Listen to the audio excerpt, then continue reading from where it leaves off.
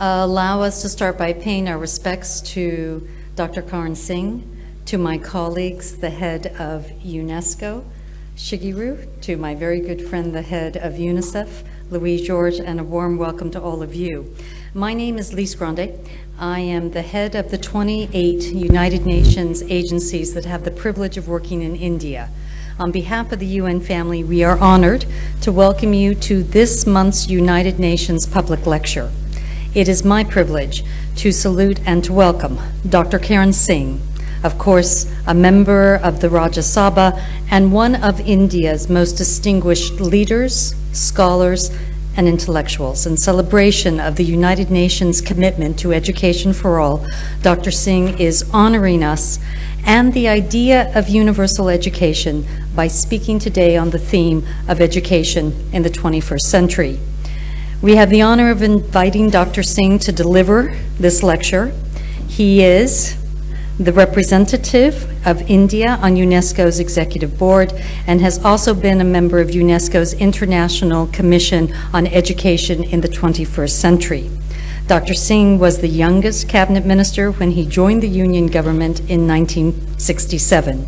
He has held the tourism and civil aviation, health and family planning, and the education and culture portfolios in the Indian government, and also served as the ambassador to the United States. Dr. Singh has been the chancellor of Banaras Hindu University, Jammu and Kashmir University, and JNU. In 2005, Dr. Singh was conferred the Padma Vibhushan, the highest civilian award in India. Of the 8 goals that make up the Millennium Development Goals, which were agreed by world leaders 14 years ago, the target of achieving universal primary education has been incorporated into virtually every single development plan in every single country in the world. This is the goal that has fired the international imagination. Global progress in reaching this goal has been tremendous. With 1 year left before the MDGs expire in 2015, 90% of children around the world now attend school. And in virtually all regions of the world, gender parity in primary education has been or will shortly be reached. One of the great achievements of the MDGs is the fact that children now everywhere enter primary school. This wasn't true 14 years ago, but it is true now. This extraordinary success has been possible because of countries like India. The world will achieve the Millennium Development Goal of primary education because India and other countries have achieved nearly universal primary enrollment, and as many girls go to primary school in India as do boys. India's commitment to education is recognized around the world. India has one of the largest school education systems and has adopted right to education legislation that recognizes education as a fundamental human right. There are still challenges. An estimated 8 million children between the age of 6 and 13 are out of school. More than 40% of children drop out before reaching class 8. Troublingly, a large percentage of these are girls. Prime Minister Modi is calling for action to change this, for example, by installing toilets for girls in schools so they don't have to leave. The UN Secretary General Ban Ki-moon has made Education for All a major global campaign. He's called on countries around the world to help make sure that the 57 million children who are out of school go to school, and to help the 250 million children who cannot yet read, write, or count well become fully literate. The campaign is known as the Global Education First Initiative, and it's one of the things that the Secretary General is proudest of. In India, the Global Education First Initiative is led by UNESCO and UNICEF. Allow us to salute the work of Shigeru, the head of UNESCO, and Louise George, the head of UNICEF, who support the government of India to implement the right to education and who facilitate the UN's efforts to promote the Global Education First Initiative. It is our privilege to now invite Dr. Karan Singh to deliver the UN lecture.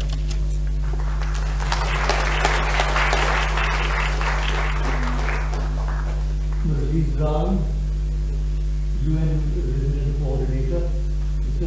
Shigeru Aoyori, UNESCO Director, Mr. Louis George Arsenault, UNICEF representative, representatives of other international and Indian agencies, and John just told us that there are as many as 28 UN agencies represented in India. I was not aware of that. Fellow educationists in India and around the world, distinguished members of the audience, my young friends, representatives of the press and electronic media, ladies and gentlemen. It is a pleasure and a privilege to deliver the United Nations Public Lecture and to share some perceptions with you on education in the 21st century. As the UNESCO Charter says, as it is in the minds of men that wars begin, it is in the minds of men that the bulwarks of peace and harmony of an ethical society supposed to be. And education is the main instrument through which these bulwarks can be raised. Hence, we live in an age of great turmoil, war, and starvation.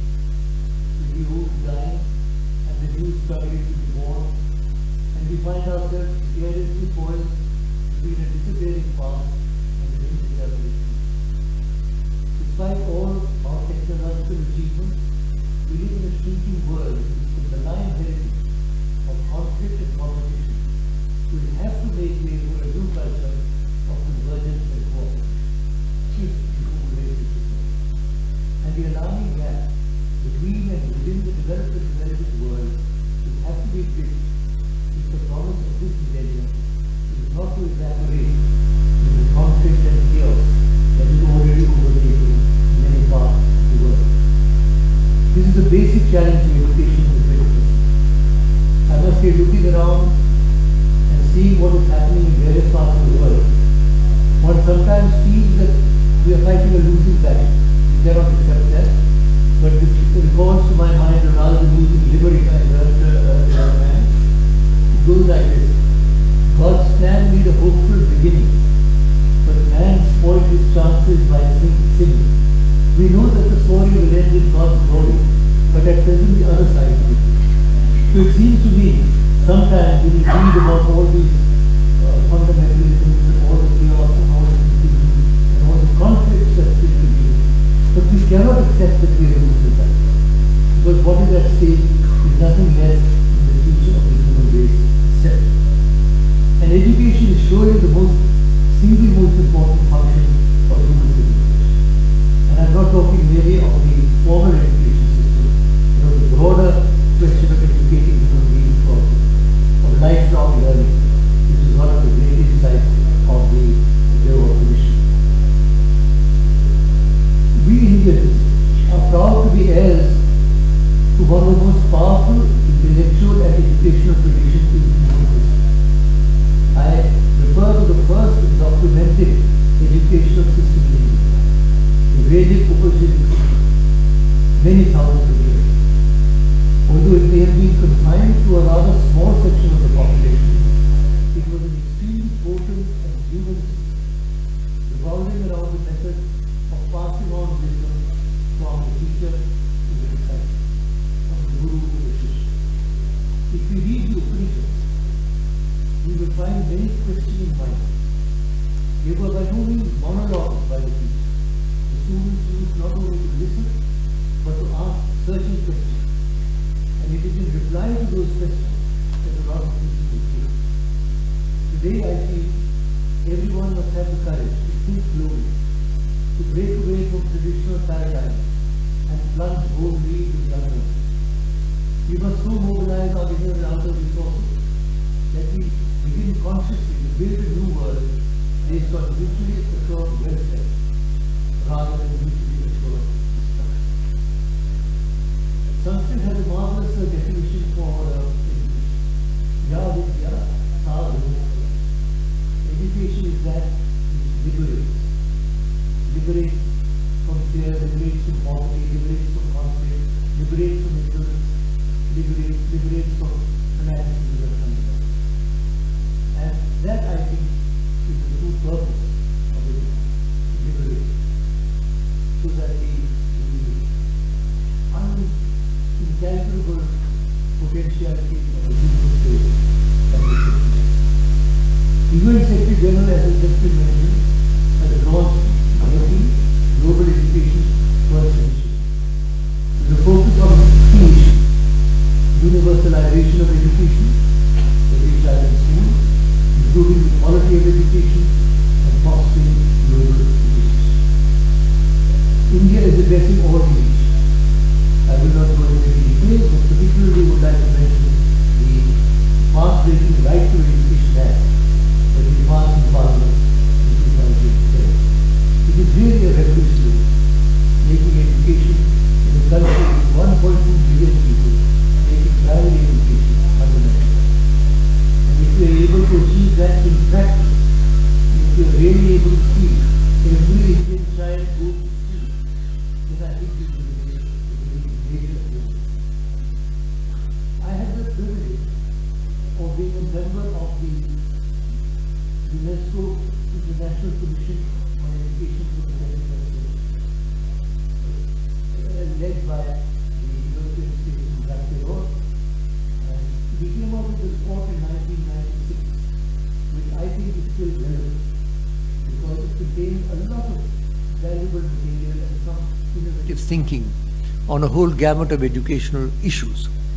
But what I would like this evening briefly to speak about is to share with you the concept of the 4 pillars of learning that we had identified. We had identified 4 pillars of learning, and I'll go through them briefly and give you some of my perceptions with regard to them. The first pillar is learning to know, the Jnana Yoga. Ano Bhadra Krito Yantu Vishwata. Let noble thoughts come to us from every side. There is a massive explosion of information now, doubling every 5 years. And there is, from this avalanche of information, we have to extract knowledge, construct knowledge. And from knowledge we have to distill wisdom. That is how we've got to. Otherwise we'll get lost in this ocean of information around us. So from information we've got to construct knowledge, from knowledge we've got to distill wisdom. Otherwise we'll be just washed away by our own technological ingenuity. There are many stories in human history of how technology has come to a sorry end. The island of Atlantis, which we come across in Plato, glittering with all the great achievements of that age, is said to have sunk below the waves one night, unable to survive its own technological ingenuity. The great ship, the Titanic, supposed to be unsinkable, the great pride of our technologists and of our scientists and of our elite, on its very first journey, it came across something which was from nature, an iceberg, and sank to the bottom of the sea. So mere technology, howsoever great, howsoever extraordinary, and it is extraordinary, there's no doubt, our satellite is now circling Mars, but it is not enough. We also have to learn about values, about the deeper influences that we need to develop. So, of course, all the mathematics and physics and chemistry and history and geography that I learned at school are out of date now. But we've got to keep learning. Learning is a lifelong process. It's one of the insights of this report. And this report, interestingly, it's called Learning the Treasure Within. Learning is something, is developing the inner potentialities of the human spirit. And you can learn, continue to learn all your life. On my 80th birthday, if you please, my grandchildren gave me my first iPad. I was computer illiterate, I still am. I've written 20 books without using a computer, but they won't believe it, you know. Nowadays, youngsters will not believe that you can actually do something without a computer.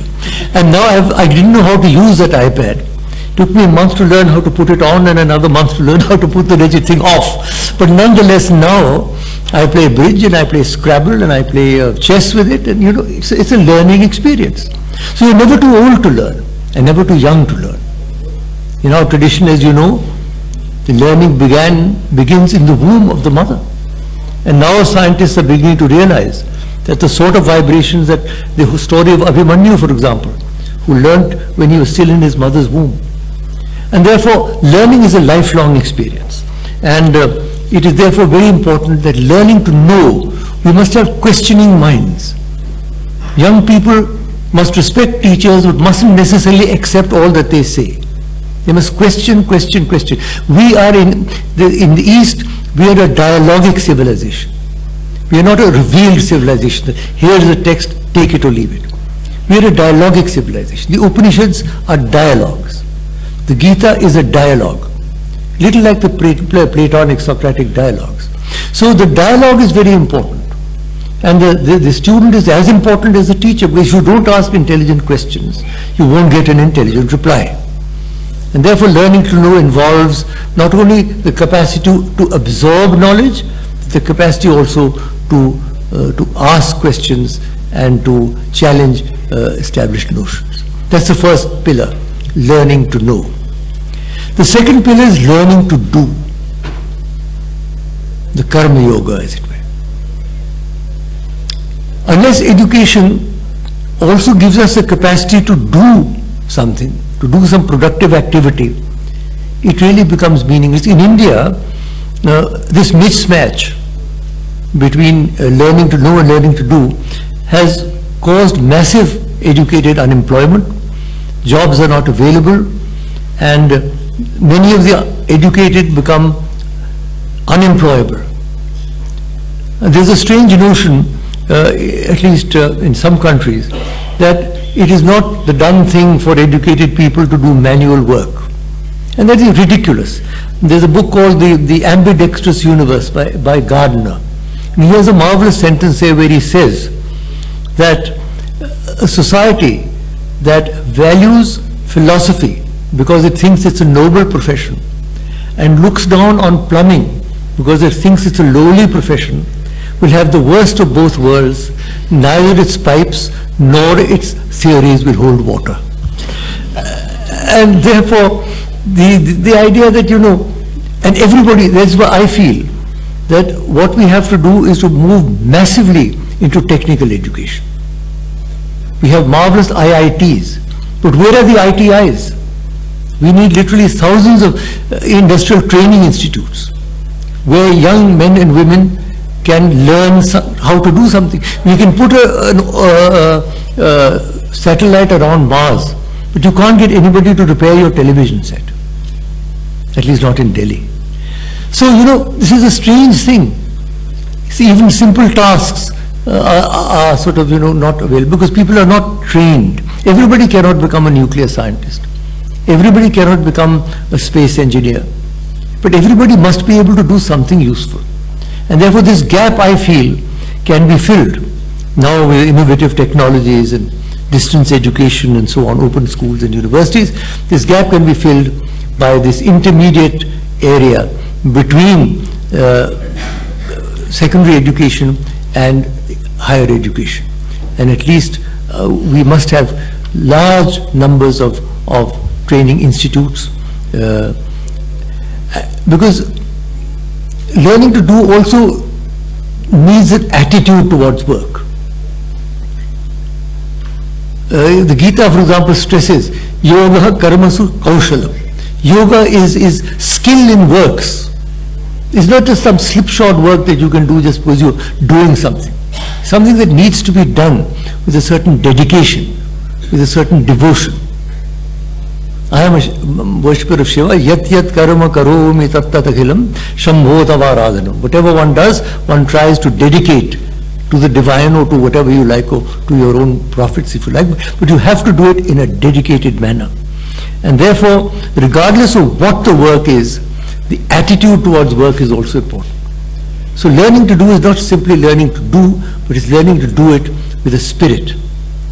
There's a story of Rajaraja Chola, the great Tamil emperor.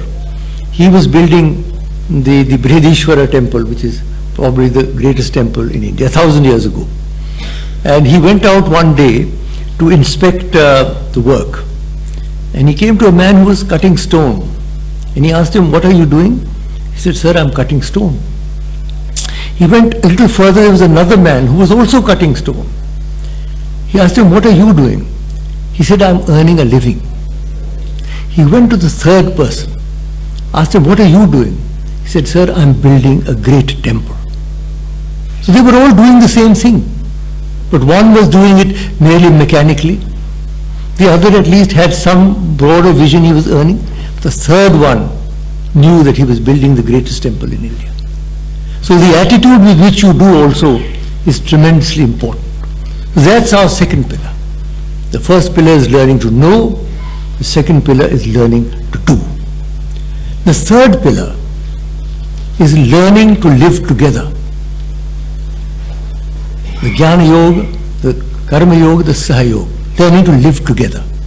There are beautiful verses in the Vedas. Sahana vavatu, sahana bhunaktu, sahiviryam karvavahi, tejasvina vadhitamastu ma vidyashavahi. Let us work together, let us think together, let us achieve together.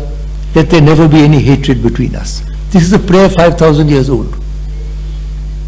And here I think it's tremendously important that when you learn to live together, the concept of Vasudhaiva Kutumbakam, the world as a family, is a very ancient concept in India. Vasudha eva Kutumbakam, the world itself is a family.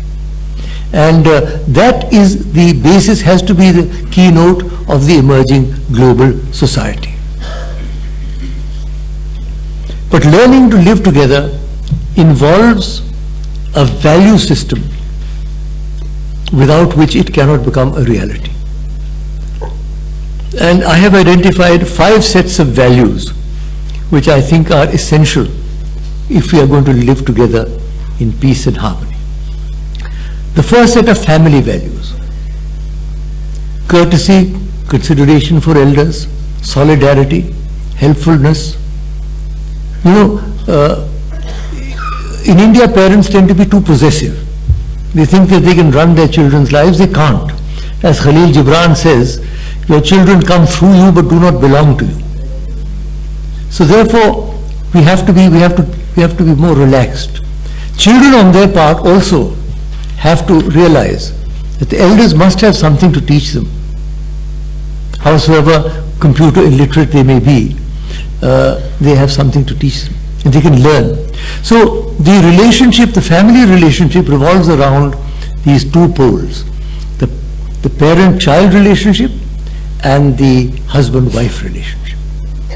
Now, in the husband-wife relationship, the old custom in the East of the woman walking 3 paces behind the man is ridiculous, and almost as ridiculous is the strange Western custom of the woman walking 3 paces ahead.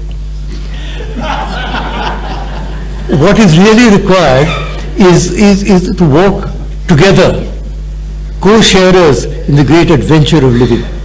Ardhangini, that is why the great Shiva Shakti image of the male and the female fused together. I must tell you a story about this walking. There was somebody, I won't mention the name of the country because I'll get into trouble, where somebody from the United Nations was posted there, or UNESCO or UNICEF or whatever. And there he found that the women used to walk 3 paces behind the men. So then he was posted out, and 10 years later he again posted to the same country. And now he saw that the women were walking 3 paces ahead. So he says to his friend, he says, I'm very impressed with the social revolution. He says, no, there are lots of, we have had a civil war, and there are lots of time bombs lying around, so we thought it's better for the women to go ahead.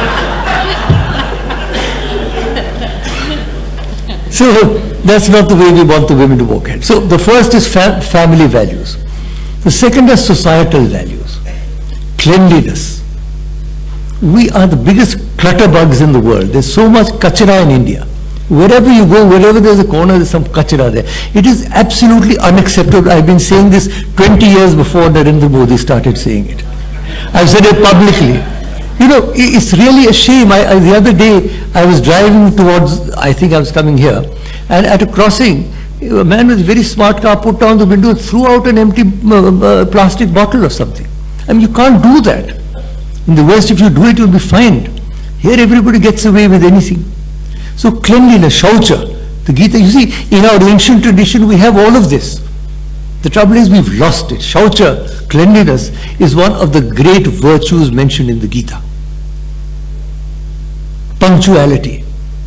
It's a marvel that we started. Now I have a thing, I'm notorious in Delhi for being fanatically punctual. So whenever I'm invited, everybody says, oh God, this man is going to turn up in time, kya kare? Because you know, when I first came here as minister, I'll tell you what happened. I went to a function once, with the time written on the card, neither the organizers nor the audience was there. I mean, you know, organizers कहते नहीं नहीं अभी नहीं आई अभी लोग नहीं आए, the people haven't come down, wait. And they tell the minister, no, what can we do, the people haven't arrived. So, you know, I said, I am not playing this game. I am going to arrive on the dot. Now, this is not only me, I mean, I'm sure all the young people are very punctual, but I think punctuality is a societal value. And a stress on fundamental duties. You see, everybody stresses fundamental rights. And we are proud of our fundamental rights in our constitution. No doubt about it. They are among the most progressive and the most advanced of anywhere in the world. But how many know, and I'm not going to embarrass the audience by asking them to raise their hands, how many know that we also have a set of fundamental duties in the constitution? Doesn't it? I'm sorry, I don't want, you know, I know you'll be highly embarrassed if I say, please raise your hands, those who do know. And how many of you know how many they were? I was on the drafting committee of the fundamental duties. Sardar Swaran Singh chaired the committee. There are 10 fundamental duties in the constitution. Does anybody ever mention them? No, everybody writes, give me this, give me that, give me this. Fair enough. In a democracy, you can demand your rights. But you have to fulfill your duties. That is your societal responsibility. And an overemphasis on rights and a total neglect of duties is a very negative thing from which India has been suffering for many years. And I think that needs to change. If people demand their rights, they've got to jolly well fulfill their duties also. And I'm talking across the board, the whole of the nation, whether they're ministers or whether they're peons, whatever they may be. They've got to do that. That is the second set of values. The first, I said, were family values. The second were societal values. The third are interfaith values. I have been involved for 40 years in the interfaith movement. The interfaith movement is a movement designed to bring together in a harmonious dialogue people of different religious faiths. Not in order to argue which is better, which is worse, but just in order to begin to understand. This began in 1893 in Chicago, in the first Parliament of the World's Religions, which, as you know, was where Swami Vivekananda made such a dramatic impact. And from then on, in the 20th century, a large number of interfaith organizations have come into being. I chair one worldwide now called the Temple of Understanding. We've had a whole plethora of conferences. We've had Parliaments of World Religions. We had the second one in Chicago 100 years later, 1993. Third one in Cape Town, 1999. Fourth one in Barcelona, Spain. The fifth one in Melbourne. Sixth one is now going to be held again in America. But nonetheless, the interfaith movement still has not become central to the human consciousness in the same way as the environmental movement became central. But I do think it's very important.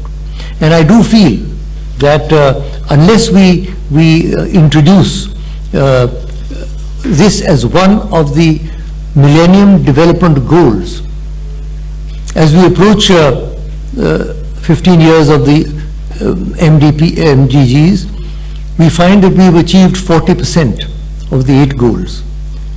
But I find that the missing link in its success has been the exclusion of global understanding and interfaith harmony. Unless there is harmony between the great religions of the world, there will never be peace on earth. And we are seeing that before our very eyes. And therefore, interfaith values, I think, should become part of the curricula. Because we still have countries where the curricula preaches hatred against other religions. I don't want to mention names. I'm sure UNESCO knows about it. You should get hold of textbooks from some countries and see what they have to say about other religions. If children are brought up with negative knowledge about other religions or negative indications, then how do you expect them later to become global citizens? They will grow up with hatred and negativity. And that is why I think this is a neglected area, if I may submit. Although it's in the whole United Nations system and in UNESCO, but it has not received the attention that it deserves. I know it's a very delicate matter, interfaith and who represents the faith and what happens and all. There was a big interfaith and parliamentarian meeting in the United Nations in the year 2000, which is the UN Secretary General had called. After that, there was nothing more. So I just want to make this and mark this point that interfaith values are very important. Ekam sat vipraha bahuda vadanti. The Rig Veda says, the truth is one, the wise call it by many names. That basic concept has to be grasped. There can be no monopoly of the divine.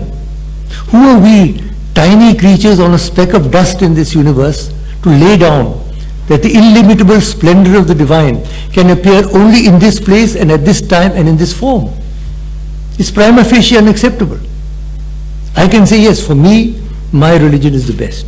But I cannot say that because you do not follow my religion, you can be blown up or killed or murdered or tortured. So unless we accept multiple paths to the divine, there will never be peace on planet Earth.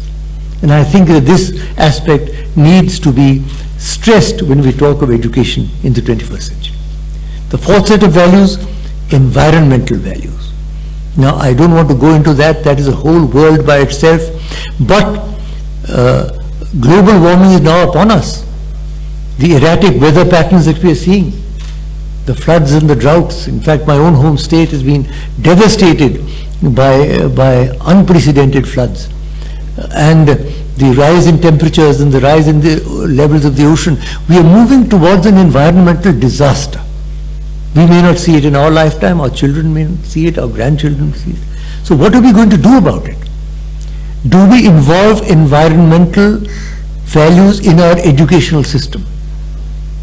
Do we teach our children that they have to grow up, again going back to the Vedas, there are hymns to the oceans, to the mountains, to the rivers, to the trees, to the animals.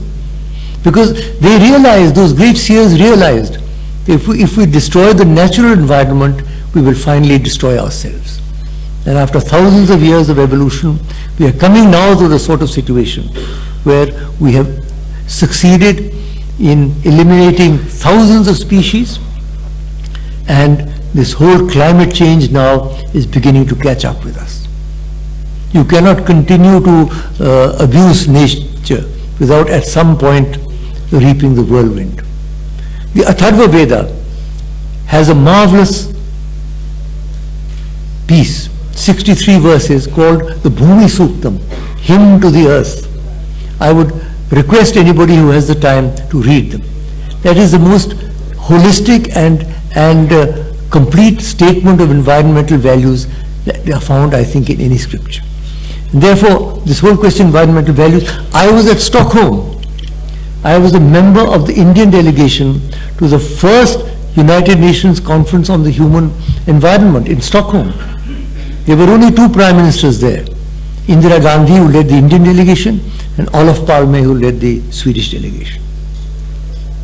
And therefore, when they talk of Rio plus 20, it's ridiculous. Rio was Stockholm plus 20. Why has everybody forgotten Stockholm? You talk of Rio plus 20 and Rio plus 10 and all.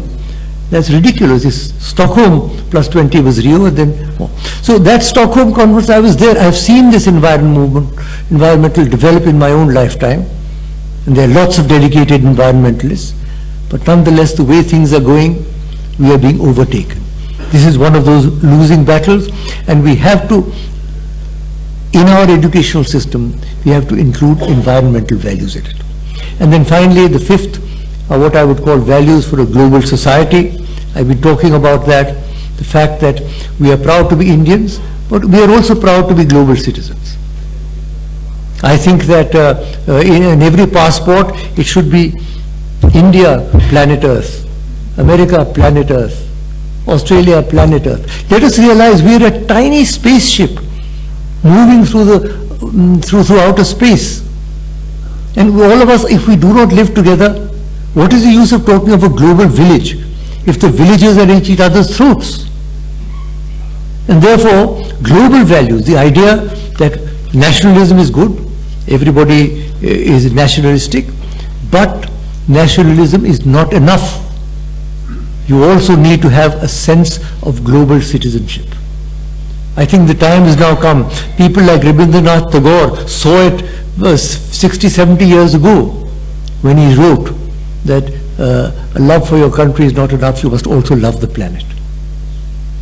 Let me just mention that the setting up of the UNESCO Mahatma Gandhi Institute of Education for Peace and Sustainable Development in Delhi earlier this year is a significant event, and hopefully this will become a center for environmental and sustainable development education. And then the fourth pillar. I talked to the learning to know, learning to do, learning to live together, where I've mentioned these values. And the fourth and perhaps most important pillar, learning to be. Now what does that mean, learning to be? Learning to be surely means that we cannot simply skim the surface of life. We have to look within. We have to find there the power and the inspiration to fulfill our potentialities. Francis Thompson has a marvelous poem, "Not where the wheeling systems darken, and our benumbed conceiving soars, the drift of pinions would we hearken, beats at our own clay-shuttered doors. The angels keep their ancient places, turn but a stone and start a wing. 'Tis ye, 'tis your estranged faces that miss the many-splendored thing." The many-splendid light of the Atman, what the Bible calls the light that lighteth every man that cometh into the world, the Ek Onkar of the Sikh Gurus, the Ruhani Noor of the Sufis, that light, the Bodhicitta of the Buddhists, that light is within us. When the seer of the Upanishad says, "Vedaham etam purusham mahantam aditya varanam tamasa parastat," I have seen that great being shining like 1,000 suns beyond the darkness. He wasn't looking through a telescope. He was looking within. He was learning to be. The inner quest is in every way as significant as our outer life. And human birth is a unique opportunity for spiritual growth. It is not a meaningless journey from the womb to the tomb. It is a glorious adventure of life. And unless we are able to, and I would particularly talk to the young people who are here, you are the ones who have a vested interest in the future. You've got to develop your inner capacities. And you've got to try and see how, as Wordsworth says in one of his poems, bliss was it in that dawn to be alive, but to be young was very heaven. But remember what Bernard Shaw said. You know what he said about youth? He said, youth is a wonderful thing. What a pity it's wasted on the young. So, friends, therefore, this fourth pillar, learning to be, whether you do meditation, prayer, yoga, tai chi, zen, whatever, you have to also, education has to include this. What a deprivation to our young people, that we do not even point out to them the various doors that are available. Let them choose what they want to do. But you can go through a whole course of education in India, from pre-primary to post-PhD, without once hearing about the Upanishads. The great glory of Indian philosophy. India's great gift to the world, the Zero and the Upanishads. These are the two great gifts to the world, the Vedanta. But you are not taught, you are not, all right, we cannot teach religion in because our constitution forbids it, fair enough. But surely we can teach the major points from the various religions. We can introduce the children to what there are great thinkers. I don't have time, I have a whole talk on that separately, on how different religions have great insights. Let us at least teach the insights of the great religions to children. Why have we thrown the baby out along with the bathwater? Along with secularism, we have developed a sort of a denial of spiritual growth. And I think this is unfair. I think we are depriving our children and our young people from learning a great deal and from being able to open doors when they grow up into the many different approaches to the divine. So taken together, these four pillars, learning to know, learning to do, learning to live together, learning to be, the Jnana Yoga, the Karma Yoga, the Saha Yoga and the Atma Yoga, I think represent what we really want in the 21st century. Friends, ladies and gentlemen, all of us connected with education have a grave responsibility for nurturing future generations and for nurturing planet Earth. This Earth that has brought us up from the slime of the primeval ocean 4 billion years ago to where we are today, that has nurtured consciousness. Remember that great photograph, the great NASA photograph of planet Earth. I think that is the most extraordinary photograph ever taken. No generation before us has ever seen what we actually looked like. That photograph should hang in every classroom in the world. And that shows us as we really are, a tiny speck of light and life against the unending vastnesses of outer space, so beautiful and yet so fragile. This is the mother, Gaia, Bhavani Vasundhara, who had nurtured consciousness over all these billions of years and brought us to where we are today. Let us therefore today make a pledge to contribute to building a sane and harmonious society in a peaceful and integrated world in the 21st century. Thank you.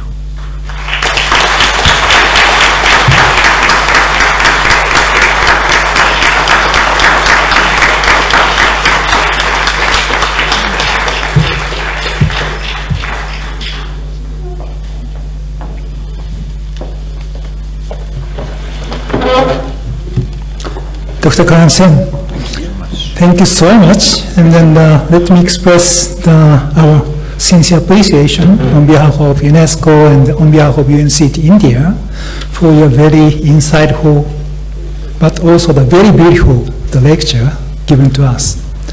Dr. Karan Singh reflected on the key messages of the Jacques Durrell's report, which is still set for UNESCO to reflect on what should be the post-2015 education agenda.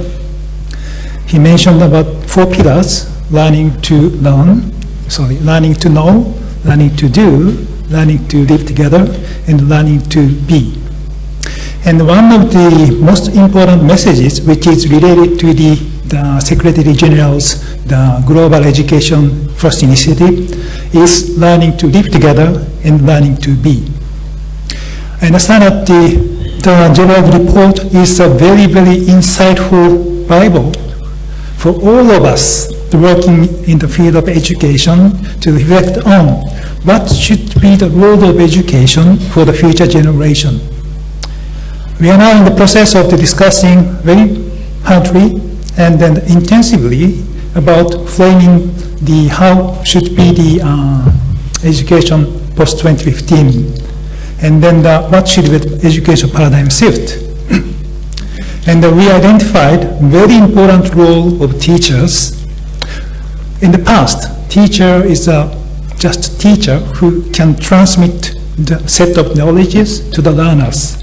But nowadays, we recognize teacher's role is much more important and then flexible as a kind of facilitator to facilitate learners to gain knowledge, wisdom, values, as well as the skills to cope with the global challenges we are now facing. Well, Dr. Karan Singh, thank you so much. And I understand that the audience, the participants, will have a lot of kind of the questions or comments, who are willing to interact with you around the issue of education in 21st century. I thank you very much once again, and I'd like to kind of invite Liz to moderate the interactive session between the audience and Dr. Karan Singh. And lastly, just let me introduce the new publication of UNESCO, which is the Learning to Live Together, focusing on how we can have harmonious interface dialogue as well as building peace, which is also stemmed from his report in 1996. Thank you so much again. Then Liz, please.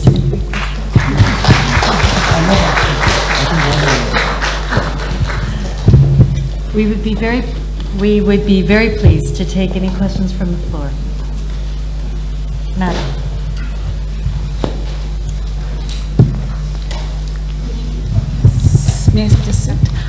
Good evening, Dr. Karan Singh. I'm so fortunate to hear you for the first time live.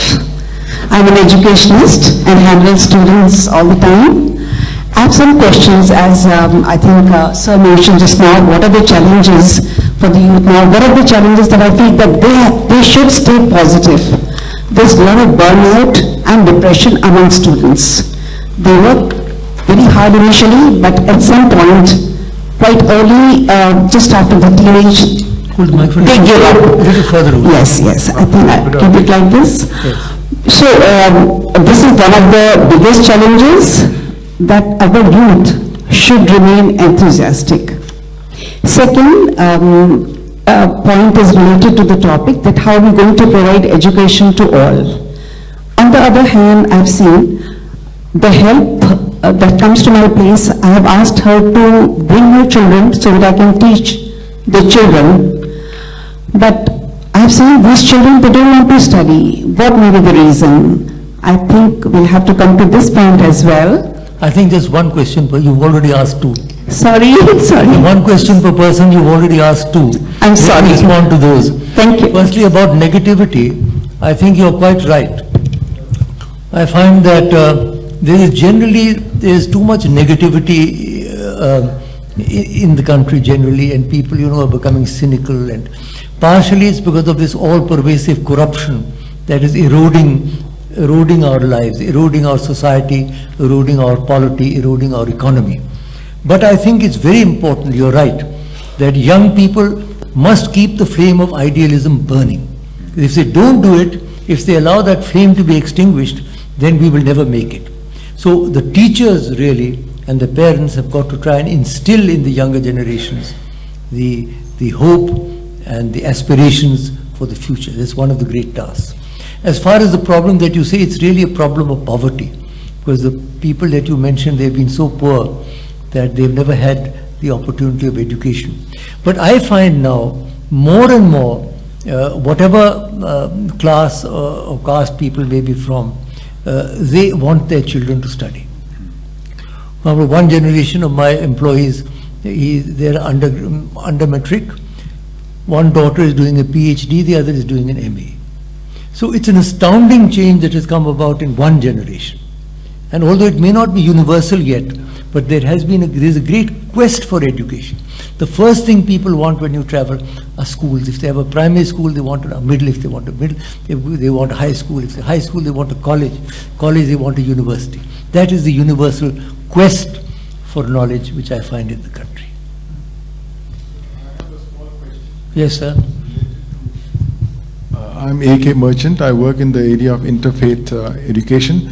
But my specific question is that in India and many developing countries, the quality of teachers who are in the field of education is woefully lacking and inadequate. Yes. On the one hand, you have private schools where you have the best of teachers paid very highly, and of course it's also commercialized. But on the other hand, where 80% of the children in our country who receive education from government schools, there you don't have teachers who have the right standard of that's quality. not entirely true. The Kendriya About developing countries. No, the Kendriya Vidyalayas, thank for you. example, are often topping examinations all over the country. So government schools can be good. Like the Kendriya Vidyalayas, the Sainik schools, the Sarvodaya Vidyalayas. It isn't as if all government schools are necessarily. But I agree, in the rural areas particularly, and the Dilawar Commission, we laid particular emphasis on teachers training, and not only teachers training at the lower level, but a steady upgradation of skills. Because as I said, knowledge is going out of circulation in 5 years. So unless the teachers are updated, they will not be able to give the new knowledge. So teachers training, I agree with you, is a very, very important. And teachers have to go to the rural areas. They cannot be paid and not go to the rural areas, which is the worst form of corruption, I think. Sir. Madam. I am Ajit Kumar, founder of Khushi and we are working in rural areas in eastern India. In the rural areas, we find that people still are trying to follow the system that we have been following. And that's the reason of decline in livelihood opportunities as well as broader thinking they had and the kind of systems they had, due to which life in India was still sustainable we are maintaining our environment, keeping our ponds and rivers clean. So we are trying to revive the Gurukul system of education, also integrating with the modern system that we have. So with experiences, and we have been listening to you for more than 2 decades, so many things we are incorporating that we have learned from wise people like you. So do you feel it's sustainable to do that? Thank you. I think it's absolutely necessary to do that. If you don't do that, our whole educational system is really going to fail. And that is why I made particular reference to the importance not only of the Guru Shishya of that system, but also the importance of imparting some kind of technical training, some kind of skills. Skill development is the latest buzzword, and I think that's very important. So organizations like yours that are working in the rural areas can make a very important contribution to the development of India. Ma'am. Thank you. I'm Kritika, and I work with a non-profit called Prabha. We work with young people and adolescents. Right now, just now we were having a conversation around teachers and teachers training. And also during, earlier sir had shared that difference between teachers and facilitators. And in fact, my question was around, but the curriculum for teachers really caters to making them teachers and not really facilitators. And there's so much that you've just shared that needs to be inculcated in students, in children and young people, but it's a massive task, and it's... What is the question? The question is about, presently, the curriculum for teachers really caters to making them teachers and not facilitators. I agree. And so, you know, so what is... We have to really revamp actually the whole teachers training concepts in this country have to be revamped along with the educational system. The old system, mind you, is not bad. I am not one of those who trashes Indian education. We wouldn't have produced people. When Indians go abroad in the United States, for example, they are at the top of every profession, and there are no reservations there, whether they're doctors or lawyers. Or when I went to NASA, there were 600 Indians there. So it isn't as if our education doesn't produce good results, but unfortunately those results are only at the top of the pyramid. What we really need is to develop the base of the pyramid, and that can only be done by proper teachers' orientation and new experimentation. The gentleman right here. How do you see? Thank you. Thank you, Dr. Karan Singh. It was a fascinating lecture you have given. Thank you, sir. Insightful. I just want to add to what you said, the NASA, the globe picture in every classroom. It's an amazing, I think we need to experiment with that idea. I want to add to that, we have recently been doing 600 children's libraries. We set up in 2 states of Telangana and Andhra Pradesh. Amazing results we found from it. The point that you made, the 4 points that you made, could be achieved by making children to read. We have identified 650 books made for children, which indicate or provide the insights that you have mentioned from the Vedic sources. These books written from out of that. I think they could add a book reading. The point I'm making is a simple point. Making children to read books, Yes. today could make all the difference. Yes, let me say 2 things. First of all, the Amar Chitra Katha series are really what most children have read nowadays, and they've learned a lot from that. But I find now our grandchildren don't read books any longer. They just look at that machine, you know, the computer. You know, and the iPad, you know, they don't read. We by their age, I read 100 books. They have not read any of. They've not read War and Peace. They've not read Jean-Christophe. They've not read The Magic Mountain. They've not read any of these books. They've never heard of them, and they don't read. So computers are a blessing, but that should not mean that the reading habit is given up. I entirely agree with you.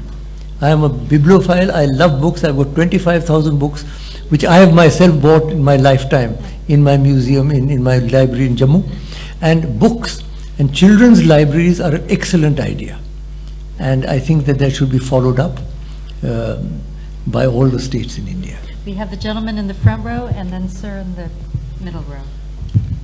Yeah, thank you, Dr. Karan Singh. I have a question with respect to lifelong learning. I think putting emphasis on right to education, primary education, universalization is all fine. But do you really think we have that much time? The older generation doesn't need to learn a few new tricks and do a few good things to keep corruption in check? They do. And to realize their own duties? I mean, how can they get away with it? If we just believe that education will solve some problems in the future, well, the future is now. It's a good point, I must say. On this question of elderly people and leaders, there's a marvelous line in the Gita, Yat yat acharati shreshtas tat tate visaro ganaha, so yat pramanam kurute lokastat anuvartate. What the leaders do and how they behave, that is what will be followed by the mass of people. And therefore, I must say that the present generation has not been able to provide the sort of role models. For example, my role models when I grew up for politics was Jawaharlal Nehru, and for intellectualism was Dr. Radhakrishnan. Those were my role models. Nowadays I'm afraid we are falling behind, and I agree with you that politics particularly has to be revamped, if I may say so, so that the all-pervasive corruption, not only in politics, but through that around the nation, can be brought under control. And we do not have very much time, you're quite right. Sir? Gentleman in the white shirt. Thank you, Dr. Karan Singh. My name is Tapas Chatterjee. I am working for an NGO called Action in Community and Training. I have a particular question, that can we change the system by which the government schools are working? Because in our country, government schools are having nearly 80% of the students and those who are poor.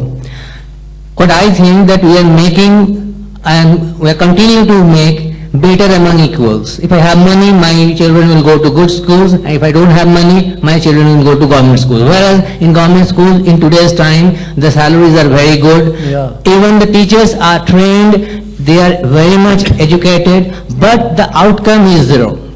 Now, can we make a change in the system by giving reward and punishment, putting the reward and punishment system within it?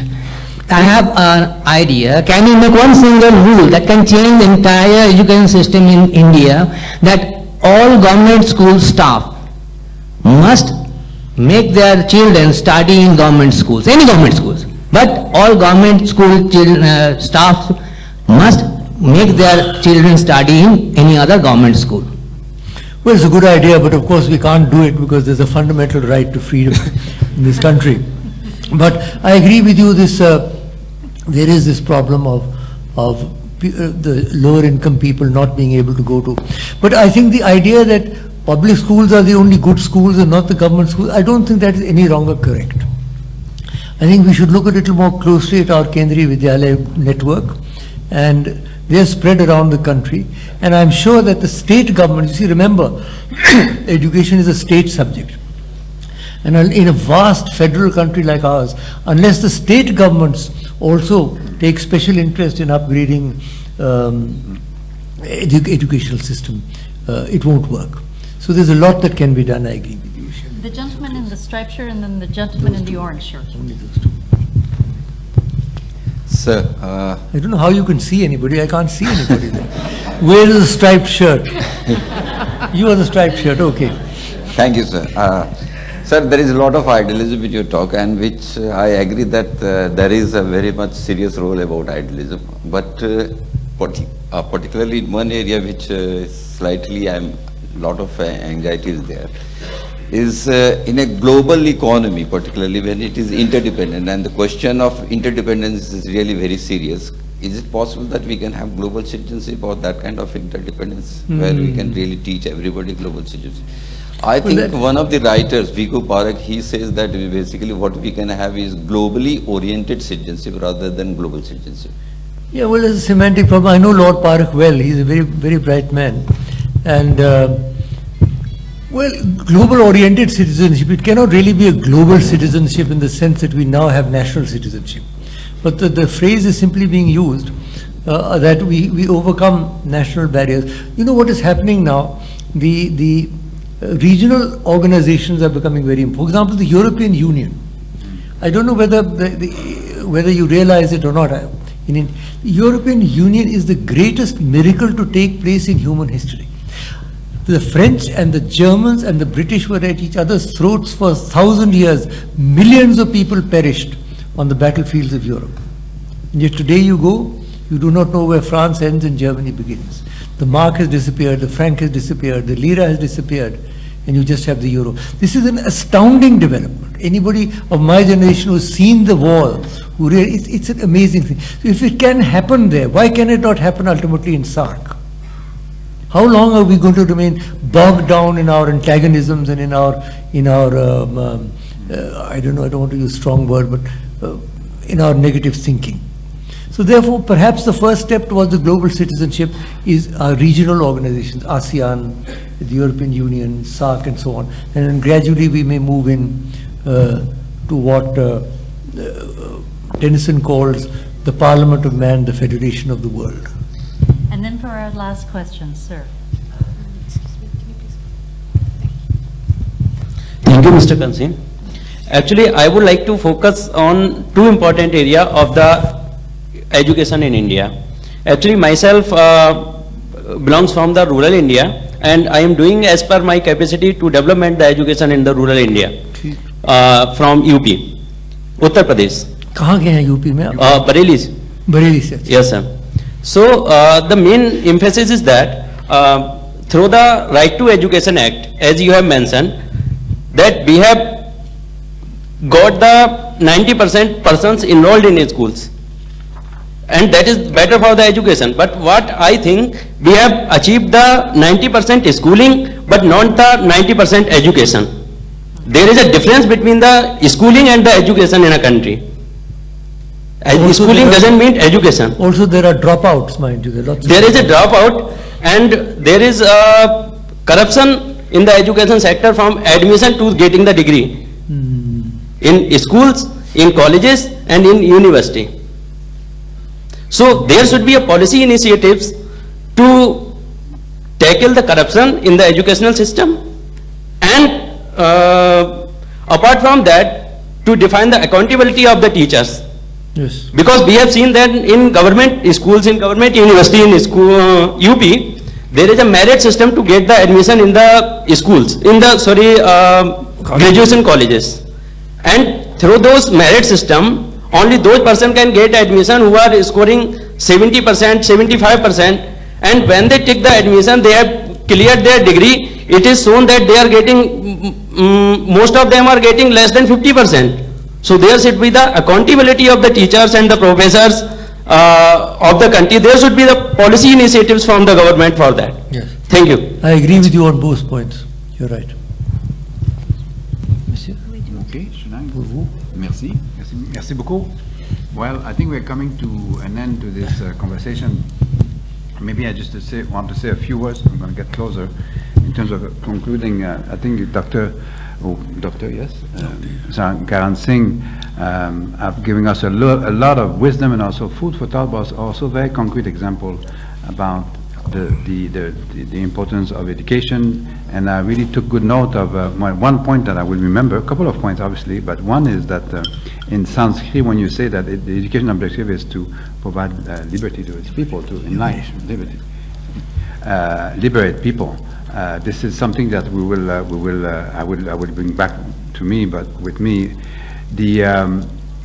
one point that is interesting, because in this very room, not so long ago, we were celebrating, if I may call it celebration, the memorial of Vinod Renan, who was one of the father of RTE.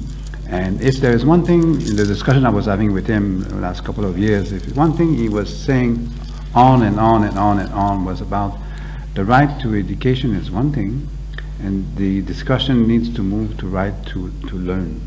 And he says, the only way that we will be able to shift from enrollment to retaining the children in school will be to address the quality of education, that is the learning, teaching and learning achievement. And he had one aspect, which is very specific to India, and many countries, but mainly India, is that quality of education in India will not be addressed if we don't address upfront diversity and exclusion. And I think you mentioned that in several of your points today, and the whole issue of excluded, of the issue of different languages and so forth is something that will be key to the reform, and which is needed. And many people ask the question about RTE, which is one of the most, speaking from a UNICEF perspective, RTE is one of the most progressive legislation on education. If you think that you have the right to have proper education from 8 to grade 8, this is an entitlement, and this is something quite progressive. The discussion that has been taking place, and your point also today, how this is going to take place and how we are going to be able to bring back a sense of purpose for the education, and also addressing the issue of quality. Last week we did launch with the Ministry of HRD, we did launch a package called the Child-Friendly School Scheme System, which is part of the RTE. And I have seen in several states, you were mentioning states, I've visiting many states in the country over the last couple of years, where people put their mind together, when there is leadership, when there is supportive supervision, when closer to the classroom, some of the component of the child-friendly spaces through continuous comprehensive evaluation and so forth, it does make a difference. And we have seen in classroom a different approach to pedagogy, a different relationship between parent, teacher, and children. And if one of the challenges, and I think you mentioned also, is how we are going to be able to, how India is going to be able to bring that to scale. There is a myth that the education, private sector elementary is of better quality than the private sector, the public sector. In that instance, the example I'm mentioning to you in Rajasthan, after 1 year of implementing the CCE, the parents decided, 25% of the parents decided to take their children out of private school back into public school, because they saw that there was a learning achievement, they saw a satisfaction from the child, they saw the teachers be more committed and involved, and the community started to be involved and so in the embellishment of the school. So we have seen this in action. It's possible, it's happening. Our challenge, because it will be to scale this up, because there's so many children who are, I don't want to bore you with figures, so many children who are still out of school right now, who are dropping out almost 50% before completion of grade 8. And I just want to leave you with one thought. I was discussing with the Minister of HRD last night, and I said, you know, Madam, after 2 years in India, looking at what India has accomplished and so forth, I was saying one of the things I've been mentioning in many forms is just think of India the day where all of its children will have achieved 12 years of reasonable, good education. Just imagine where India is going to be. And she said, this is what keeps me awake at night, but we'll get there. Thank you. Thank you. Good night. Thank you all very much.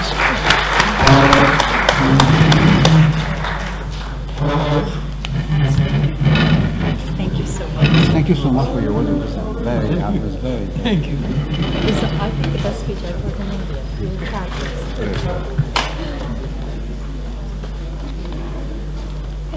Okay. Huh?